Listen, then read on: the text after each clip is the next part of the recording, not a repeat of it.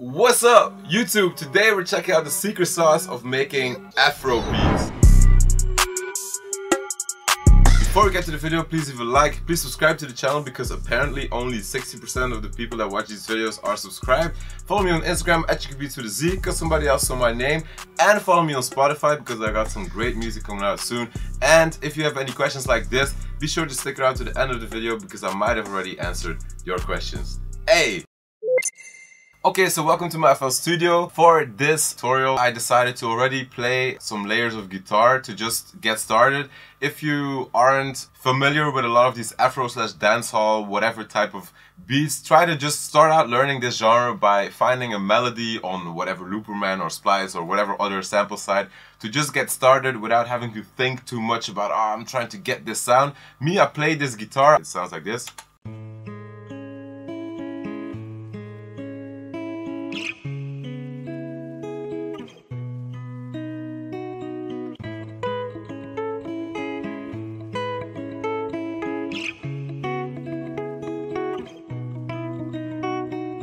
It's so fire. So I played the guitar already for you guys, so we could just focus on the drums today because that is really the most important thing of these Afro beats. Because in the Afro beat or dancehall or whatever kind of genre, you can really go as far as you want with the melodies because you can use a really simple melody or you can go really far out. But the drums is really the essence of this genre. It's the Afro is all about the rhythm. It's all about the ta ta ta ta. You know, you gotta make yourself familiar with that rhythm if you wanna make fire Afro beats. So let's just start by adding a pattern over this guitar right here.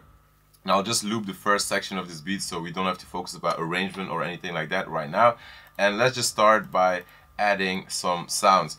For Afro beats, you will have to find a good Afro drum kit. Just search the internet, browse the internet for some Afro beat drum kits, Afro dancehall. For Afro you can even use Latin drum kits or whatever. All these genres where it's more about the rhythm kind of have some similar sounds with some different kind of flavors to it, like reggaeton or Latin music has these different flavors and Afro has these different flavors. So you can, you know, there's the boundaries in these genres are really like sometimes hard to know apart from when you're really from there. You know, me, I'm half Nigerian, so I got a little bit of Afro sauce inside of me, but I haven't been raised inside of the Nigerian culture. So I was born in Belgium, so I wasn't raised with all of those influences, you know. So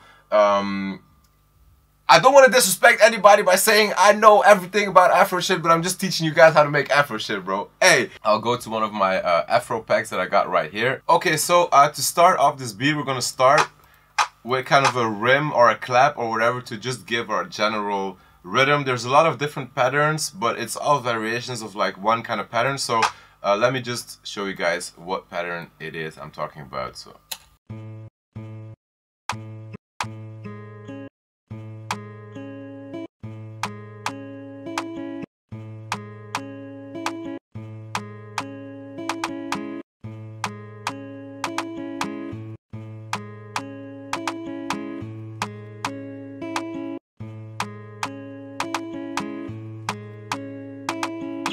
So this is one variation of the pattern. You could also do this.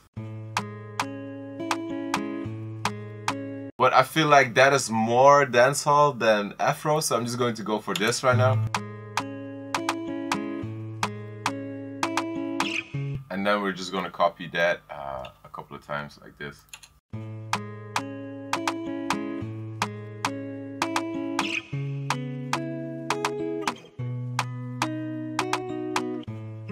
And the pattern is longer than that, so let's just copy that as well like that. So let's check out some more sounds. I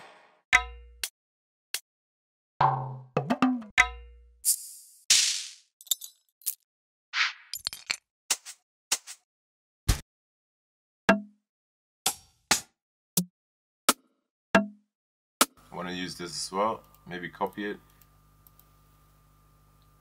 and add one on the first beat.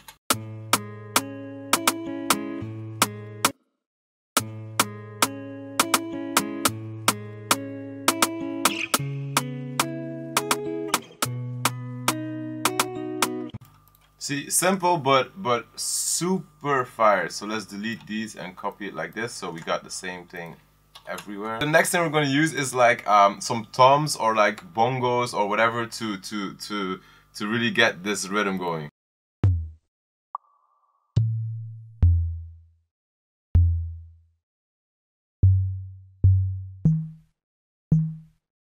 So the thing with these toms is you really got to understand the rhythm. So it's like boom, boom, boom, boom. So we're gonna just program that in and then make sure the note of the bongo or of the tom actually fits with the melody we got.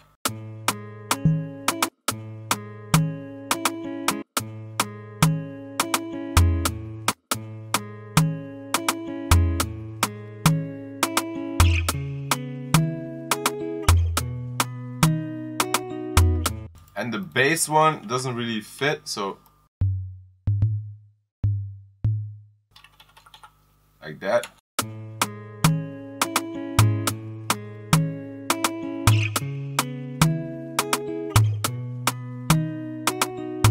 Let's also copy that. Oh, it's already fire, bro.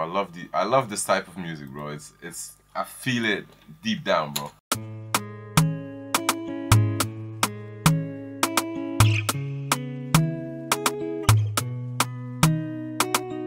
Let's just stop the tutorial right here and just vibe out a little bit. Nah, okay, let's continue.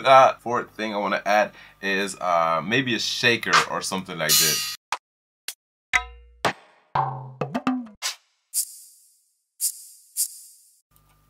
Although I want to cut out this reverb. And I want to create just like a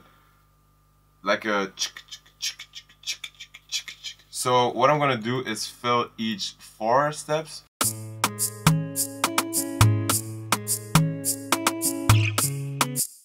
Select everything and then hold shift and copy it like this. But now I'm gonna Alt X and reduce the volume of this like this.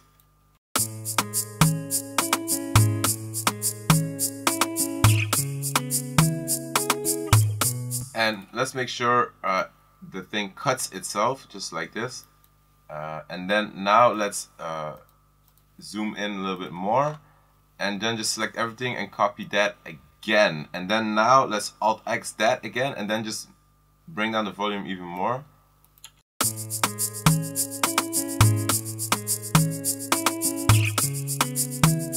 And with that you create like the because the velocities is really what creates the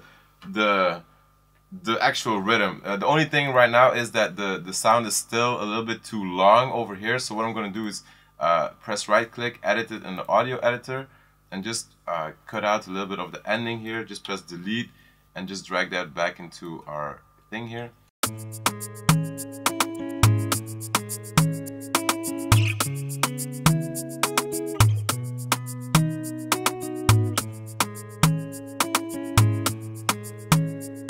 Maybe it's a little bit too high, so let's pitch it down a little bit.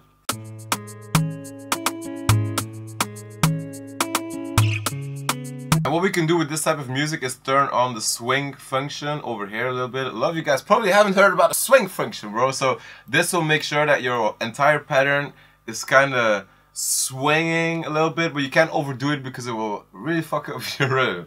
So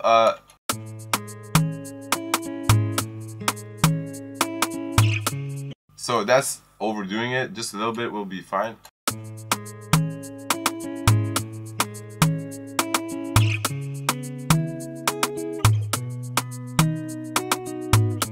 And now this is kind of like the base of our rhythm, and then the rest is kind of like personal vibes or preferences or little extra sounds. Just go through some sounds and see what you can add, find some cool things and just listen, you know, feel it.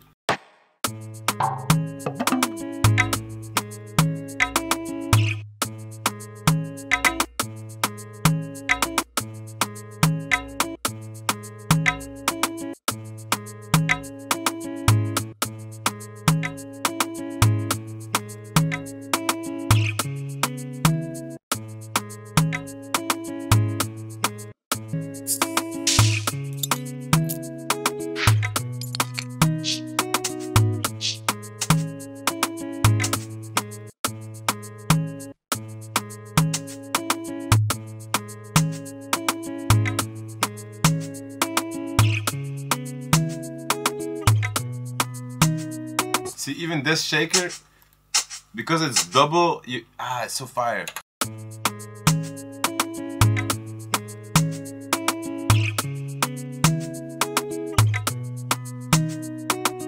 And then for a part in the song where you kind of have the hook or something of a more higher intensity going on, I like to just add one high frequency sound that drives the more intense part. And you can do that with a simple hi-hat, something like that, just like,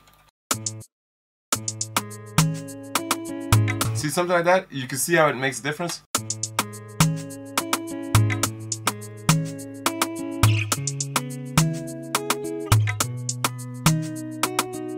And then the only thing we need to add is the kick and the bass.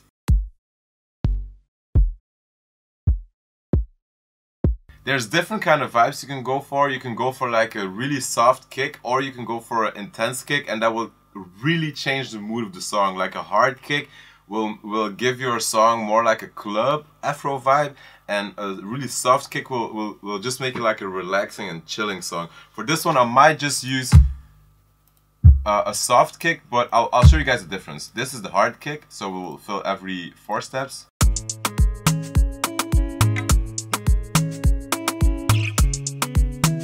The difference with a soft kick, I'll show you guys. Let's find a soft one. Yeah, this one is fire. Let's just copy it here.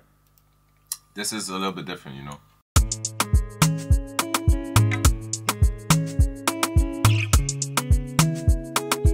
I feel like the second kick fits the song more. Like, you know, this is the first one.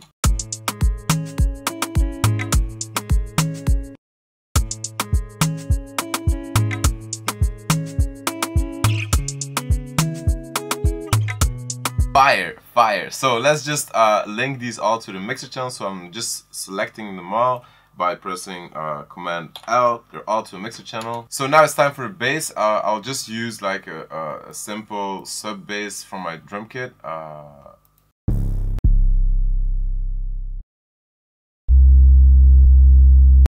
And I'll just make the bass rhythmic as well, like just to just give it a little bit. It's not really super important, you know. It's kind of, with the club vibe, it's more important that you really need to go, you know, to get the people moving. But in this kind of vibe, it's just like more like a background, like just give the general feeling to it, you know. You just gotta feel the bass.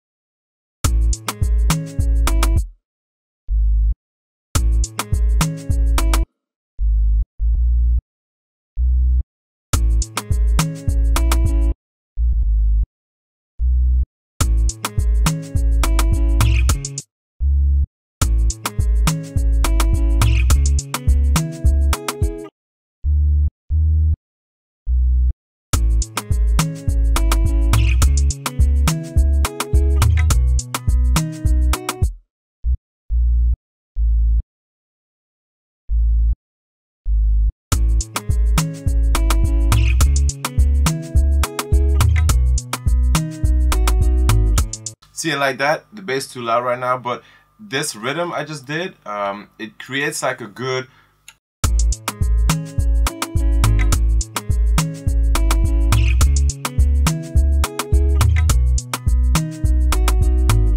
see, like that, and that's simple. Just copy it, and then I'm just really going to lower the volume because it's too loud.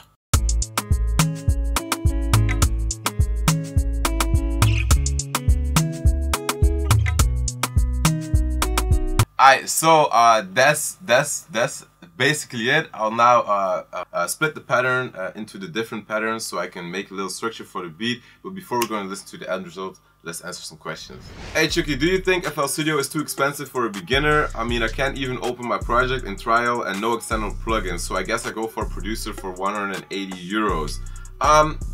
I'm fully aware of that. Not everybody has a lot of money to spend or whatever, but I feel like it costs the same as 2 pairs of shoes, or it's cheaper than a PlayStation, you know. So if you have a PlayStation, you could as well, you could have bought FL Studio, you know what I mean? So I know it's not cheap, but it's not like it costs 10,000 like some 3D software or something like that. So I would say make the right choices in your life. Me, when I started out producing, I didn't have a lot of money. I sold my PS3 to get FL Studio instead, and I stopped playing games and I started investing in my life. So that's my advice for you, bro. Hey bro, your sunglasses is booming. Where did you buy these? I bought them in Amsterdam, bro. I like them. What are your favorite sunglasses of mine, bro? I love sunglasses. I love these. I love other pairs of glasses. I love sunglasses, bro. How do you like your Aston Halo? In case you didn't know what the Aston Halo is, it is that reflection filter right there. It's something that makes sure that there's not a lot of reflections going on in the room when you're recording. I mean, like, that protects your mic from the reflections that are going on in the room. For me, it's really worth it, because you can do or this, or you can acoustically treat your room for about, I don't know, 5,000 euros or something like that. So you will never get the same result as a perfectly treated room, but this is like use this, bro. Like, just use it. It's fire. What effect is similar to RC20 in the FL Studio stock plugins? So RC20 is something that will make your melodies or whatever sound more vinyl and old school. I can tell you that there's not really an FL Studio stock plugin that does it, but there is a totally free plugin by Isotope. It's called Isotope Vinyl. It's a free plugin to do pretty much the same thing with a little bit less options, but I've used it in so many beats that I made, so check out Isotope Vinyl. Not sponsored. Yo Chucky, how can I do the right settings in FL Studio and audio interface to use OBS Studio to record videos in FL Studio? So basically asking, how do you record your screen with audio? This is a question that, bro, I've struggled with this exact thing for so long, and yeah, it's really difficult to use an ACO driver when recording YouTube videos or when recording videos. So for these videos, myself, I'm using my Focusrite USB audio, so I can go, my latency is really high, so it's kind of difficult, but on Mac there's ways to work around that. On Mac you have Soundflower, which is like a thing that rewrites your audio. Right now on OBS they have like an ACO plugin that you can find, but it's not perfect, you know. You'll have to look on Google or whatever to find solutions for this problem. Yo Chucky, who stole your name? Shit, I don't know, bro. I don't know, bro. I don't know. We need to find this guy, bro. If you found him, let me know. Okay, so y'all just learned the secret sauce of making Afro beats. In the next video, we're going to be talking about all the secret sauce of bass and slides and 808s and everything about bass. Leave a like, subscribe, follow my Instagram, follow my Spotify. Enjoy. Thank you. Love you guys. Bow!